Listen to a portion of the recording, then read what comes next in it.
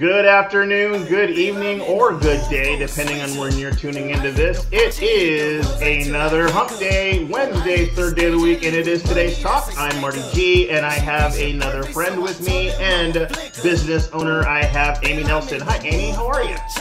Hello, I'm well, thank you. How are you doing? Well, I'm finally happy to finally have you on my show. I mean, this has been a long time coming. Thanks for taking the time to be on. You're just a busy person. You know, I don't get mad at all when people can't be on because that means their business is going really well. So how are things for you? Things are good. I am, as you said, keeping busy, and apologies again for having to cancel on you before, but It's not life cancel. as a real estate agent. Postpone and cancel. Cancel is, dude, go find someplace else to be. Leave me alone. I don't want to talk to you. Postpone is, yeah, something else came on that's gonna like cost me money. So I'm like, go with the money. I'm all right with that. So let's talk about what you do. Tell me about your business. What do you do? I am a residential real estate agent in Lane County. Okay, so here's an interesting thing for me. Isn't there like an army of residential real estate agents in Lane County? Yes. Yes. Oh my gosh. So what were I feel like that's a major understatement. Okay. So what were you doing before you became a residential real estate agent in Lane County? What were you doing before this? So I used to be an early childhood educator. I worked as a preschool teacher, Mm-hmm. and then I worked with toddlers, then I worked with infants, kind of like Benjamin Button teaching there, getting younger and younger. Yeah, that's kind of going backwards, right? Which I guess kind of makes sense. The less they talk, the easier they are to deal with.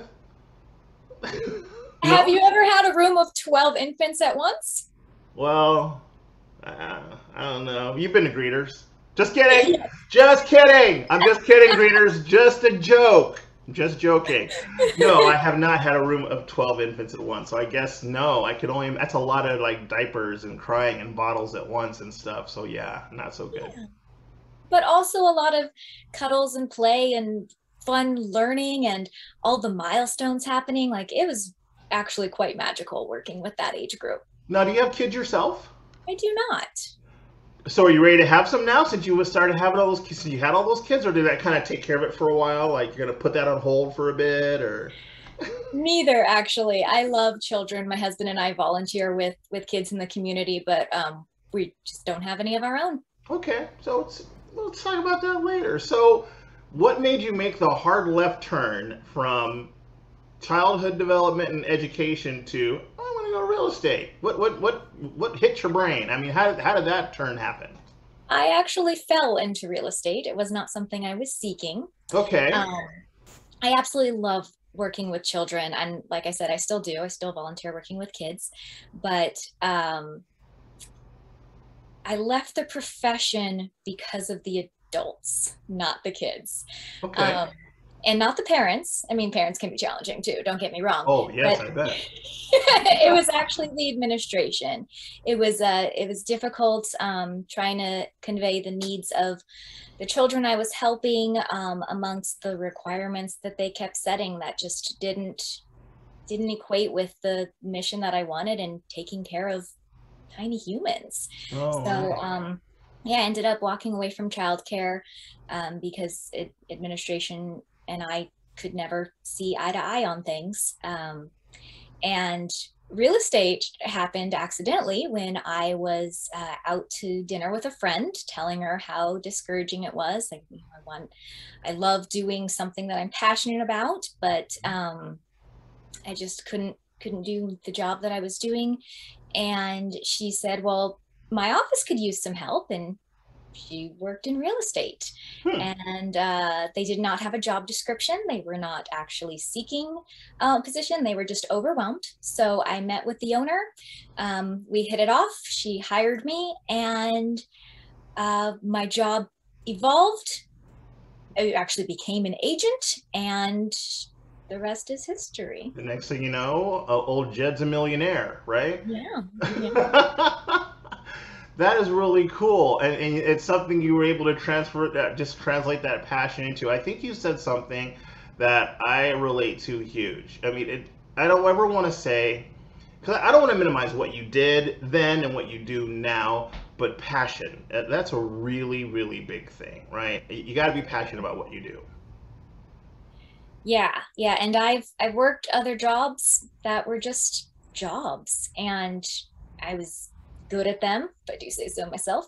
But I didn't. Not to break my arm patting myself on the back, but I was pretty darn awesome. Yeah, but the excitement. I mean, it's very different. The excitement of working with children and watching them develop and their personalities grow and become who they are. But there's an excitement and passion that goes along with helping people move into their first home, or work through selling the home that they raised their children in and move on to the next chapter of their life. Like, still exciting. There's still passion there. So tell me, so from I guess if you think about this, the shift, what was maybe the first surprise thing that maybe caught you off guard? You're like, okay, well, I didn't really expect that. What was like maybe the first misconception that you ran into when it came to pursuing this brand new career in real estate? What was the first thing that kind of maybe caught you off guard?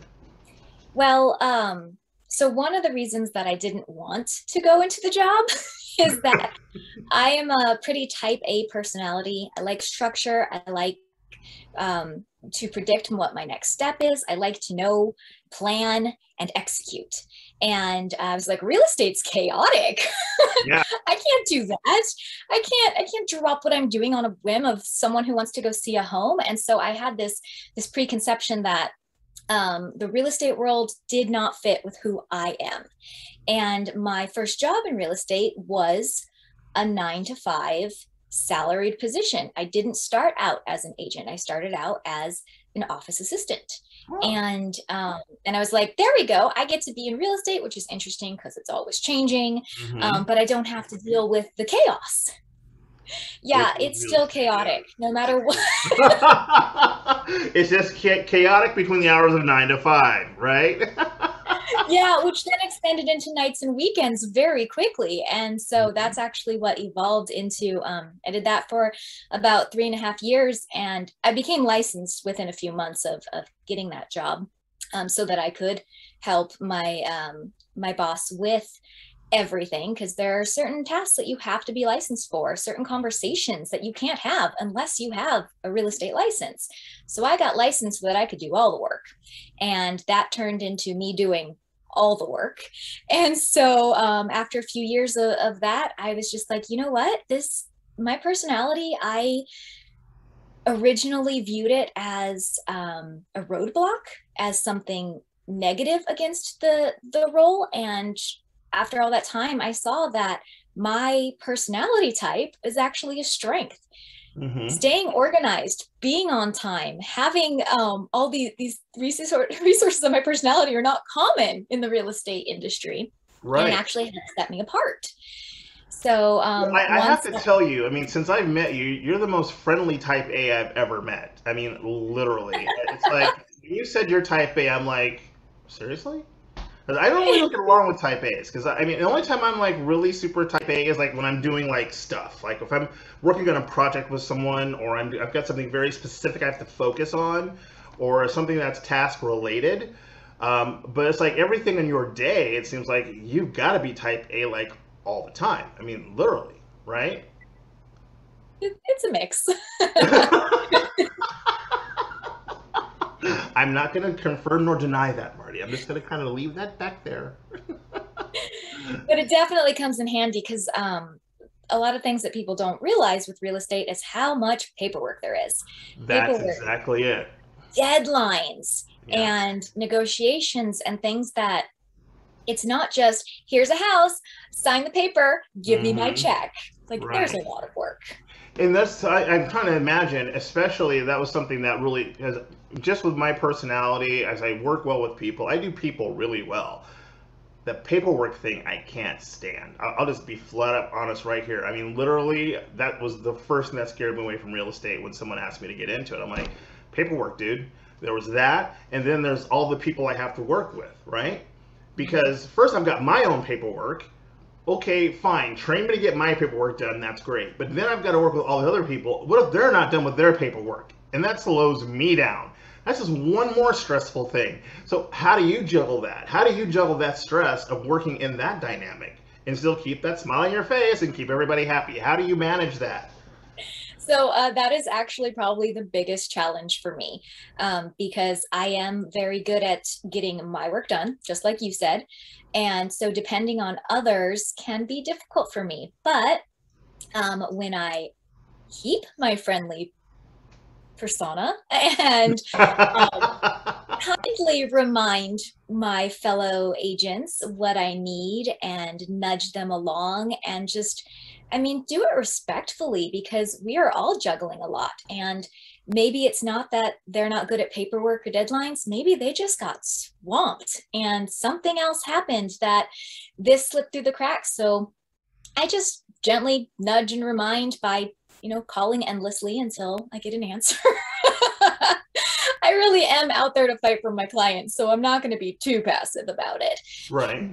Um, but I find that most agents really are just, we're all in the same position and we all have the same goals. So when we treat each other with respect and kindness and understanding of what our roles are and how busy they can get, and working together, it actually goes a lot smoother.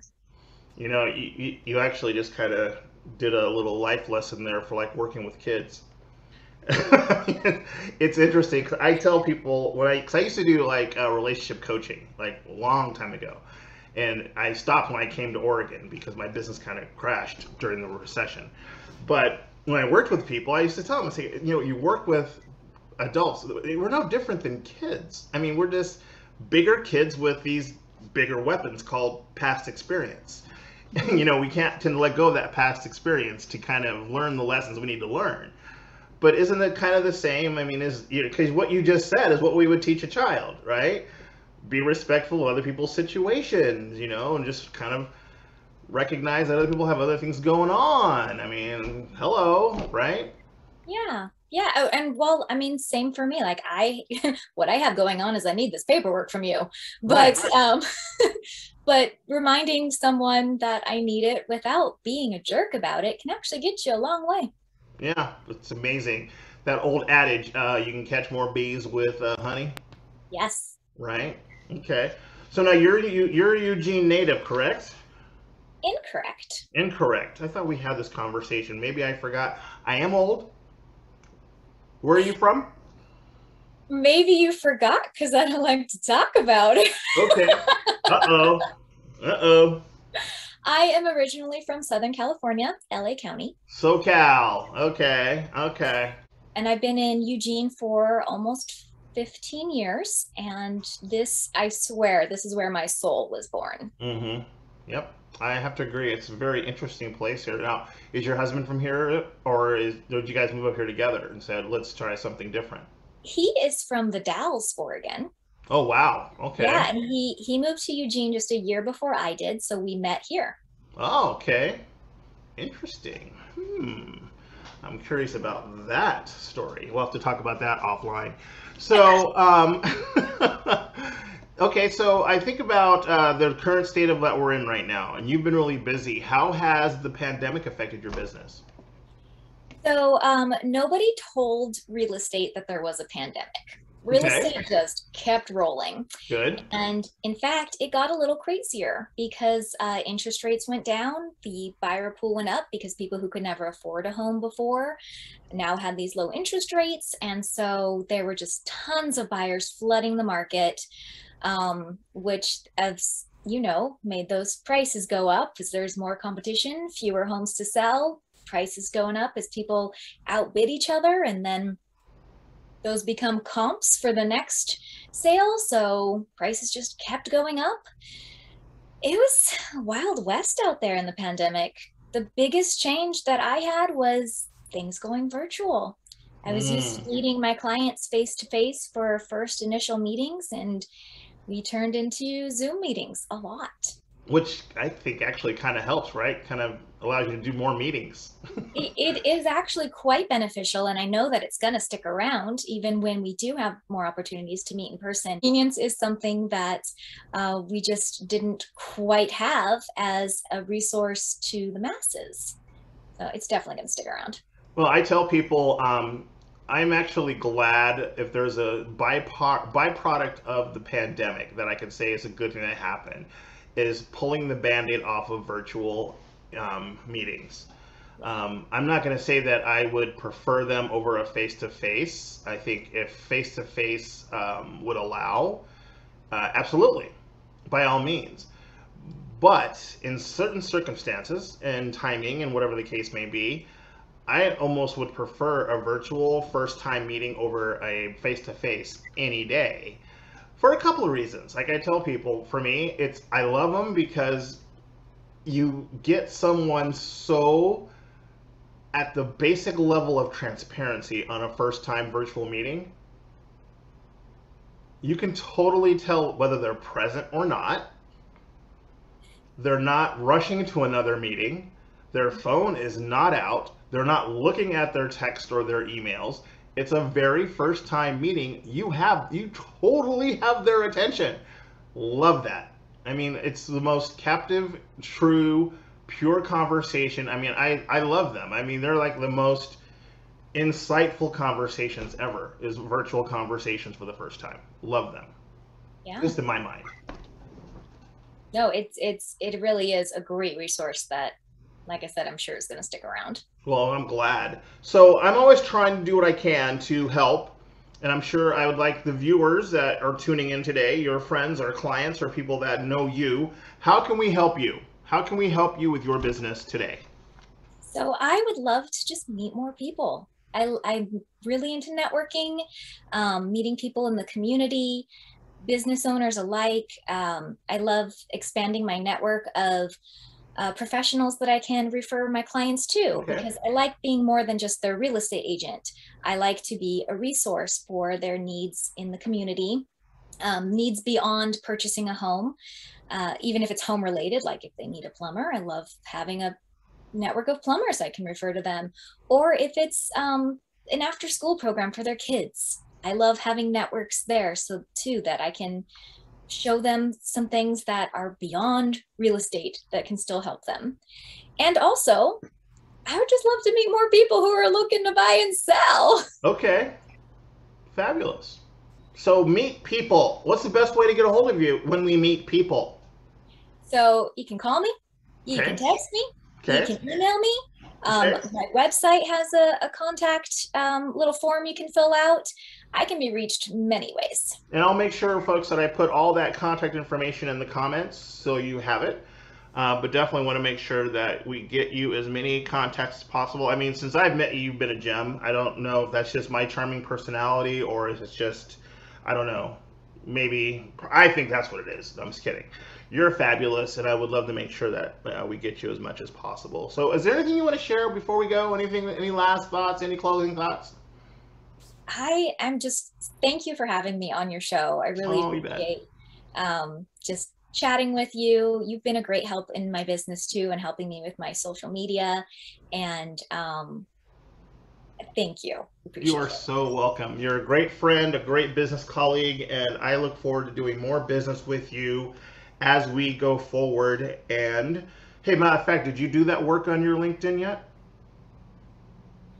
Moving on. Okay.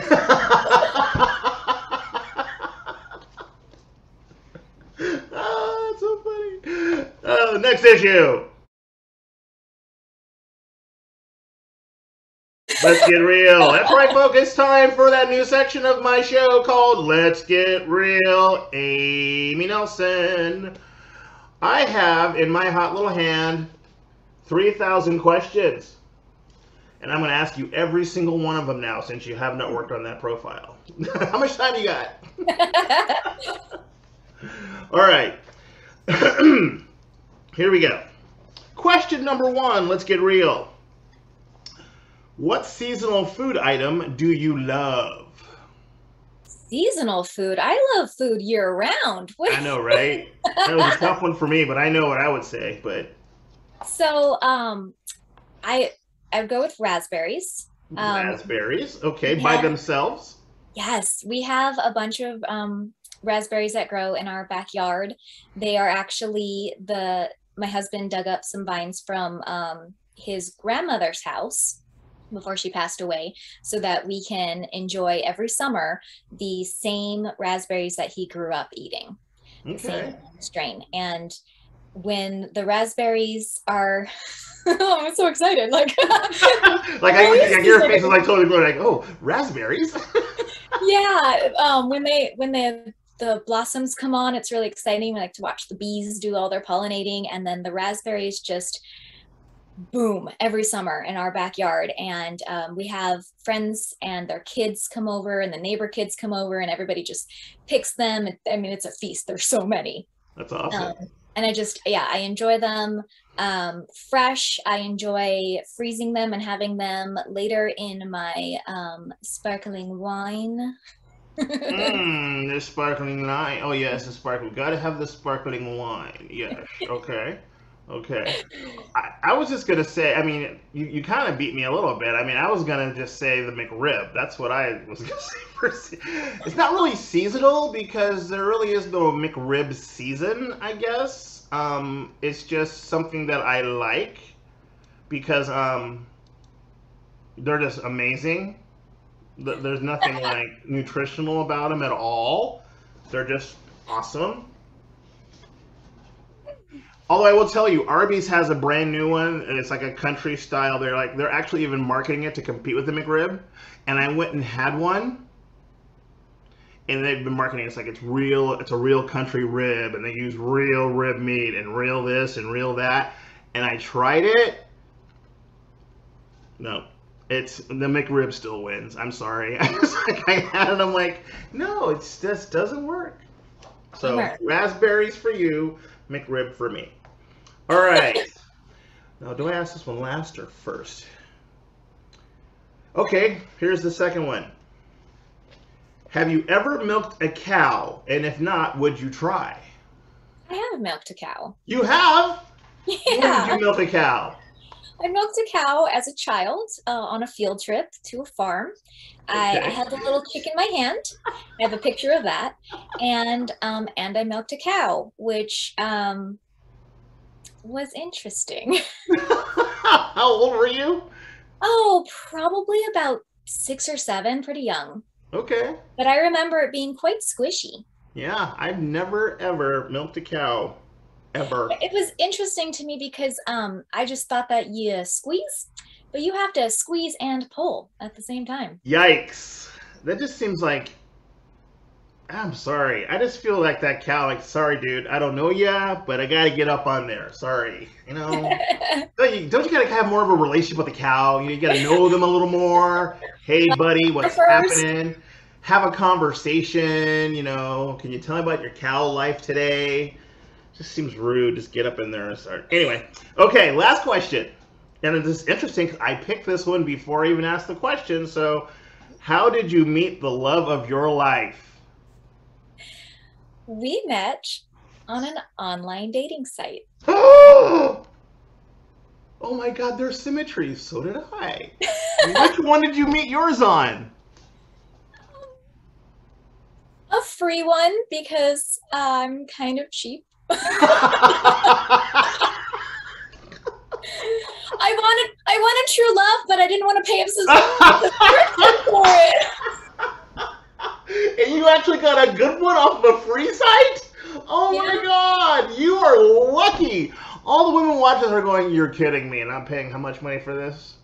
Canceling, going free This right now. and thankfully it was pre dating apps, so I never had to deal with the swiping, never had to deal with the quick or the Pics and all that stuff. yeah, I won't Yeah, get too yeah, much into that.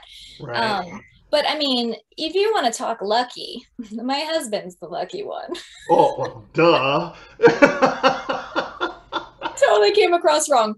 I am incredibly lucky to have him. That is like he's incredible. But I was the first and only online date that he ever had. Really? Yeah. So he Wow. likes to tell people he's batting 1,000. That's like home run, and I retire. First at bat, home run, and I'm done. Yep. Well, my wife actually, she was my make good, because my first wife and divorce was online, and I met my second wife just as my online subscription was expired. Like, because I still kept it, because I was doing research for like some stuff I was writing online. So I do online writing and stuff for relationships, and I used to help people with their online profiles. I had a lot of girlfriends, like just friends, just plain old friends, and I would help them with their profiles. And I would say, okay, take all that garbage out, because you're basically telling them everything they need to do to con you for the first 2 months of the relationship. So I was like telling girls how to like fix their profiles. Then I met my wife now. It was like literally the last day of my paid profile on a dating site, and here we are, like 12 years, 13 years later. Nice. Yeah. Interesting. Okay. Yeah. We've been married 8 years, so we've been together 11. And we've been married 5, and we've been together for like 13, 14. There you have it, people. It can happen. It can happen. For some of us, right out of the gate on a free site. For others of us, you have to take a couple of times a couple of paid sites. You have to take the hits. I had some crazies on mine. I'm like, what the hell am I doing? No way. Yeah, I went through the misery of the online dating. My husband did not, which is why I said he was the lucky one. We are very lucky to have each other, Yeah. but he was lucky in the whole experience. Yeah, I was not lucky either, Amy. Was not lucky at all. That's another conversation for another time. All right, I'm going to wrap this up, but I want to tell you, thank you so much for being on with me today. Folks, definitely reach out to Amy Nelson Real Estate. Amy Nelson Realty Pro. That's where you're going to find her. She is a pro. And again, I'll have all her information in the comments. I want to thank you so much. It's always a pleasure to talk to you. I can talk to you all day, but obviously you got to go make some money. I got to make some money. But I want to thank you for this so much. Thank you. You bet. Have a great day. Say goodbye. Bye. Thanks for watching. See ya. Follow me. Margarita to the brim tip. Black denim need a slim fit. Same people that I flex with be the ones that I'm in the gym with. I'm a living legend, you a dead cause, and I'm dead. No, I'm dead, right? Leave it early, but I'm here night. Long and short to keep the head right. Teed up out in Malibu, got sand all in my good shoes. Press with the pessimism, but I only came for the good news. I am the show that they came for, hitting the target I aim for. We've been discussing the contract, just telling they get what they paid for. I am not with poverty, really it started to bother me. I need the yacht with the property, they come with the